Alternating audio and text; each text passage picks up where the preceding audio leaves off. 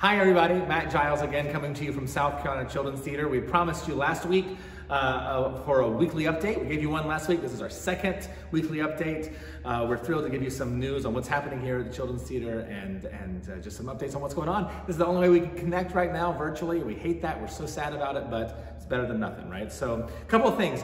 Last week we talked about our Maymester, our 4 weeks of classes for the full 4 weeks of May, $50 for all four weeks. They're 40 minutes a session. They're held via Zoom, so they're virtual classes.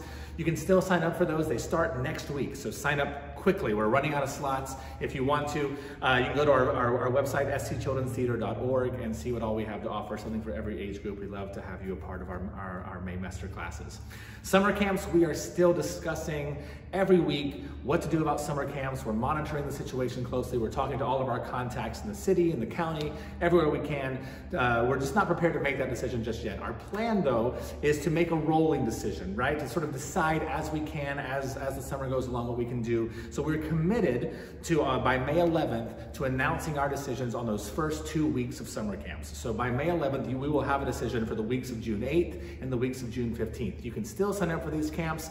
We will, if you'd like to, and we'll just be making decisions as we go, what we can do, and we're planning a whole host of things around all of that.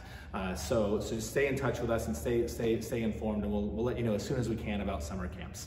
Cat in the Hat, we are planning on having a decision about Cat in the Hat. That was slated to be our first full production in our brand new space, and it's slated for late July. Still having a lot of conversations about that. We are planning to have a firm decision made next week. So stay in touch, stay informed again with us, and pay attention. We'll let you know as soon as we have a decision there, what we're going to do with that production as well.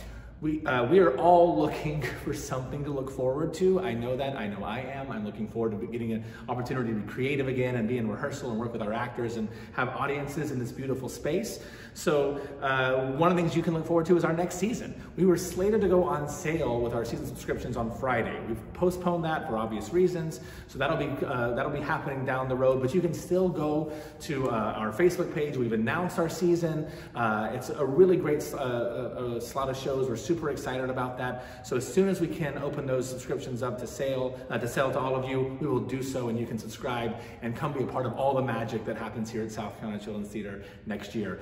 Once we're on the other side of this, because there will be an other side of this, and we cannot wait to see you once we're there.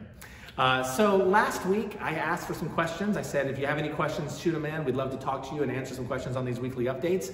We had a great one from Anna. Anna asked, I am shy and I don't really want to be in a play, but I like theater. Is there something else I can do? And Anna, that is a great question, and the answer is absolutely. When you come to the theater and you sit in the audience and you watch the actors perform, you are only seeing a small portion of what it takes to produce a play. There are people backstage who are helping with costume changes, who are helping with set changes. There are people sitting in the booth making sure the lights come on at the right time, the sound happens at the right time.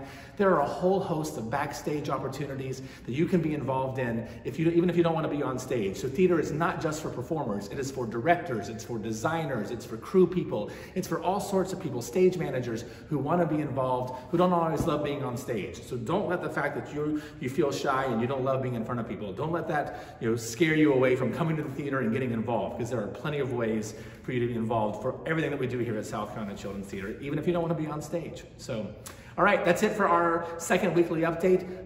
Please, if you have more questions, shoot them to us. Email me, Matt at scchildrenstheater.org. Message us on Facebook, give us a call. We'll answer some more questions next week. Looking forward to talking to you then. Until then, stay safe, stay hopeful, and we can't wait to see you again soon. Thanks so much.